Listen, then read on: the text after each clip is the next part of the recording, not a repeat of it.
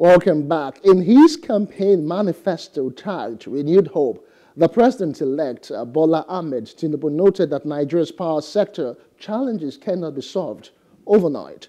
However, he said he would consolidate President Buhari's already existing project in the sector, including the cement part deal. He also talked about plans to establish new interventions that will tackle the issues of power transmission and distribution, as well as bring power supply to undeserved areas, or underserved rather, areas around the country. Joining me right now on this discourse is the publisher of Energy Times, Kayode Ekundayo. Many thanks for joining me, Kayode. Thank you so much. Good morning. All right, let's just analyze the power sector. Let's begin this way. In recent times, there has been several power grid collapses. But in the past 8 years, would you say the nation has achieved significant landmarks, if any, in the power sector? Yes, thank you so much. A lot of impact has been made by this present government. A lot of developments taking place. A lot of progress have been made. I will tell you what I know because I'm a journalist in the industry. My publication is basically on the industry. So I meet a lot of people. I see many things being done, especially by TCN. TCN, is owned by the federal government, and a lot of investment is being put into place by the present government. Yes, we have a lot of collapses because it's where the collapses are coming. It's coming mainly from the private sector angle, the generation, the discos, the TCN. Yes, because of the fragile system we have. In terms of the power line, the transformer, all those ones are being taken care of now. I can tell you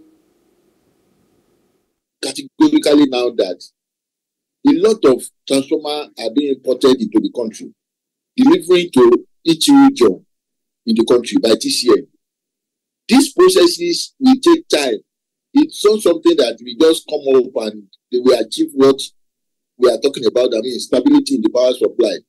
Yes, it might be a long period of time, 8 years of President Muhammadu Buhari. Yes, some of these equipment are manufactured to the taste or to our climate. It's not something we can order from the shelf. So it takes a longer time to order to deliver. And that is why you see some of these things coming to the system right now. For instance, within the last 2 or 3 months, TCN are taking delivery of transformer equipment, accessory, power accessory that are useful for the industry. If you look at the Lagos region, Kaduna, Kano, Akure, you can see that a lot of imported equipment for power supplies are coming into the country. So I see a lot of things being done by this government. Yes, some of these equipment are ordered for in the initial year of the administration. Now they are coming to the country, and it will take a long process to install them, connected them to the national grid. So I can tell you, within the next 2 years, we are likely to have a stable power supply. And don't forget, we have new power stations that are coming up, like Subaru power plant is coming up before the end of this month. Before the handover of this present government.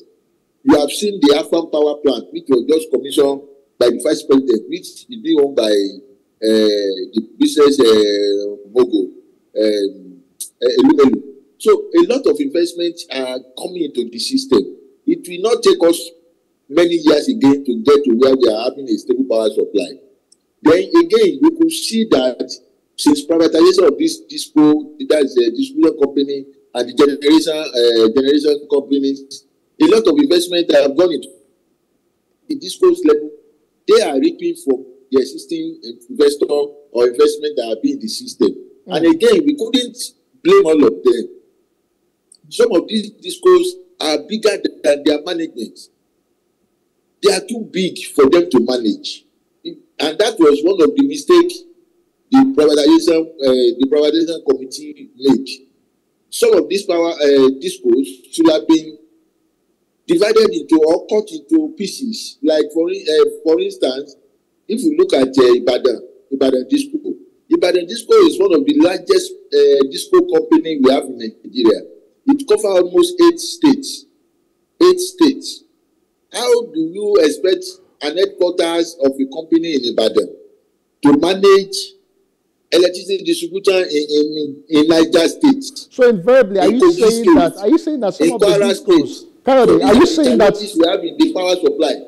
All right, my question right now would be, Kayode, are you saying that since you have mentioned that some of them are overburdened, as it were, the discos, are you saying that they should further be unbundled, i.e. the Ibadan disco you mentioned? The government has a lot of work to do. And I can tell you that it will be done because we can't continue this way.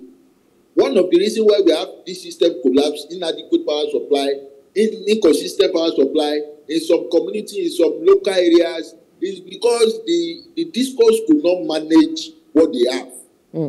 It's not only disco, it's not only Ibadan alone. We have them like Kano, Kaduna. They are too big for them. And it was a big mistake for those who privatized the sector. They should have divided, look at the Ibadan again. It could have been divided into 3 discos. 3 discos will have come in from Ibadan alone. But we ask somebody to bid, he bidded without even knowing what they are coming to bid. They are looking at the property, the equipment, on grant, to make money immediately. But unfortunately, it's not like that way. Ask them how much money they have pumped into the system within the last 10 years. They have acquired the discos.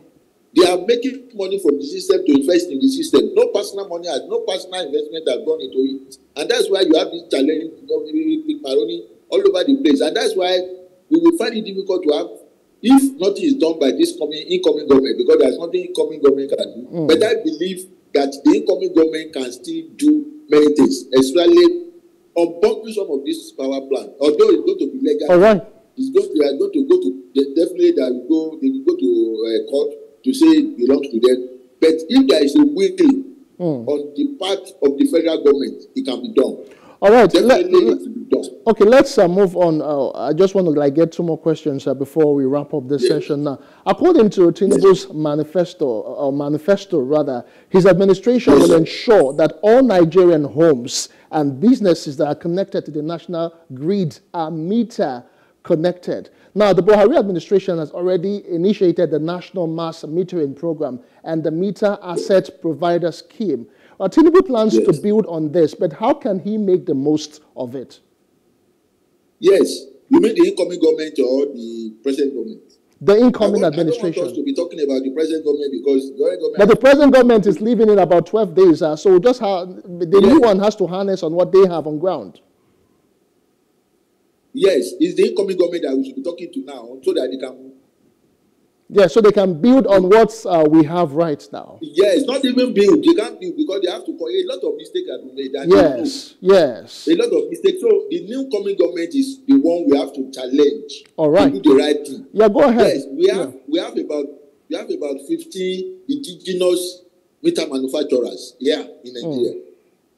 Indigenous, there are manufacturing plants, there are manufacturing meter in Nigeria. How many of them are they making use of?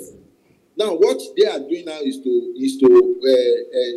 employ most of these those who call themselves meter manufacturer, who brought some of this meter into the country. All what they do is to assemble and install.